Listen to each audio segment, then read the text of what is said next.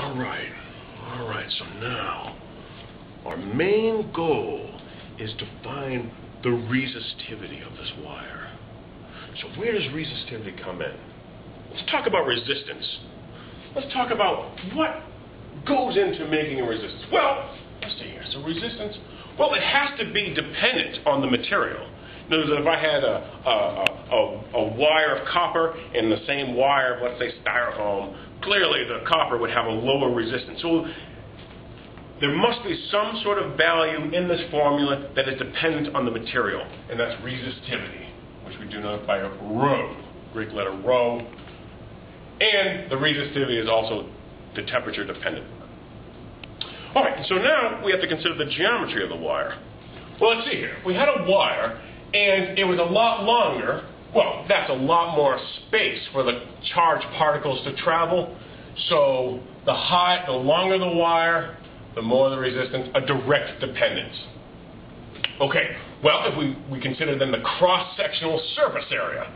Well, if this was bigger, more room for the charged particles to flow, an inverse dependence on the cross-sectional surface area.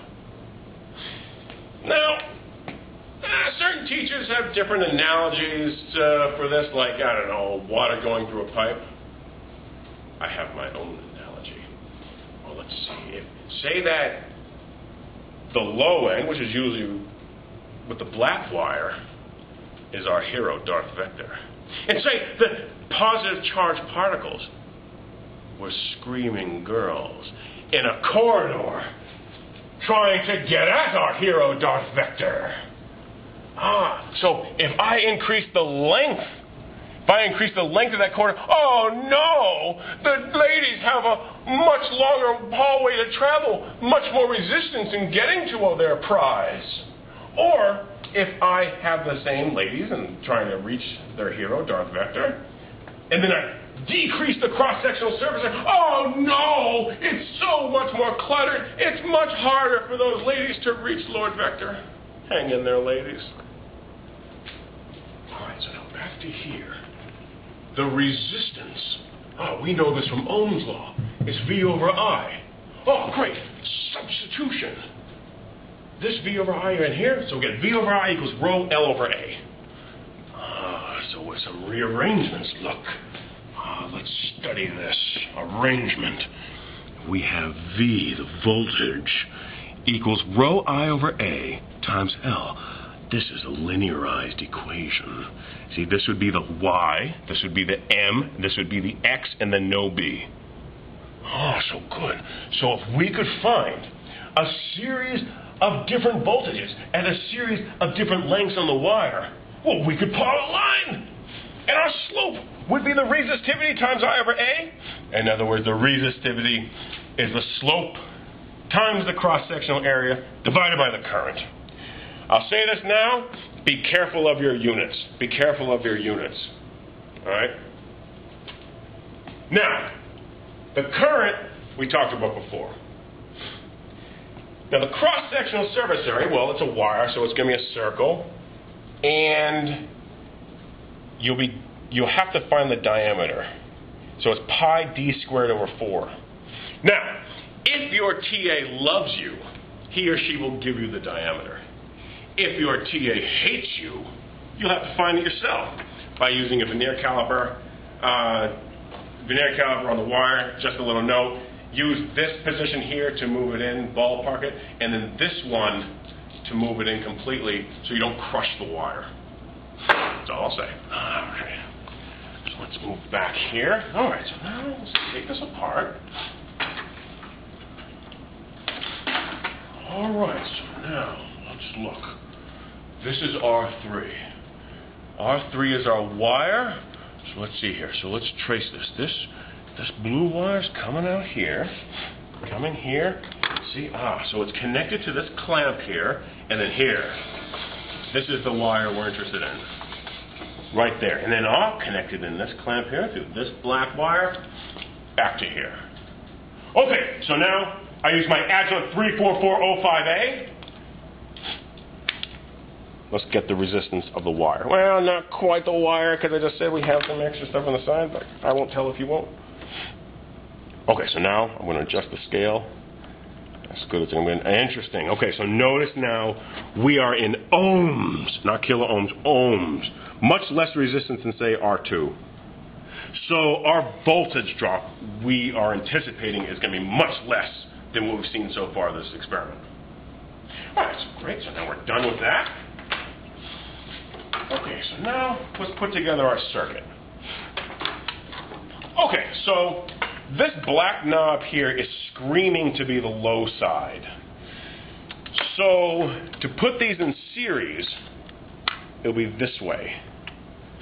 R2 in series with our wire. A little note, it can be confusing. In the first part, it was on this side. In the second part, the series wire is on the other side. All right? And so now from the function generator into here, so now it's coming in through R2, through the series wire, through the wire, and out the low side right here. Out the low side right there. Okay, channel 1, just like before, we're going to put them across the series of both. High end through here, low end out there. And then channel 2 is going to be across the wire. Across the wire. So high end here, low end there. Okay, so now let's take a look at channel 1. We want 12 volts now as our V-in. Now keep in mind now, I'm going to set the 12 volts, but I'm setting the 12 volts that's directly into the circuit. Remember in part 1 we set the 8 volts where this was plugged into here. And then we had less than 8 when we had to here. So just keep that in mind. Don't get confused. So it's directly into the circuit. Let's set back to channel 1, and we want 12 volts. But we only have 8 boxes. So I'm going to have to change the scale. I'm going to change it to 2 volts per box. So now I would increase the amplitude to 6 boxes to get my 12 volts. So I'm going to ground it. No problems with my DC offset. I checked it before. Okay, back to DC. Increase the amplitude in the function generator to get 6 boxes. Perfect. 6 boxes, 2 volts per box. That there is 12 volts. We're done with channel 1. Channel 2 is where the rest of our business lies. All right, now, as I told you, look, oh goodness, what a sad little voltage that is. We need to change our scale. That's good. Okay, so now I have 10 millivolt divisions. So each box vertically represents 10 millivolts. So let's grab the V wire. So I'll position the bottom down there. The bottom of the fuzz, you want the bottom of the fuzz to the top of the fuzz. It's a little fuzzy, but since it's such a small signal, but do your best. All right, and then position right there. Okay, so let's see here. So 1 box, 2, 3, 4, 4.56. So 4.56, and I'm in the 10 millivolts per box. So that's 45.6 millivolts. Careful of our units. Terrific. Terrific. All right, so now let's talk about how we're going to find our different voltages at different lengths. Well, look at this. Look at this. This will interrupt the signal in the wire. In other words, if I stop it here, look as I go down. Look at the signal as I go down.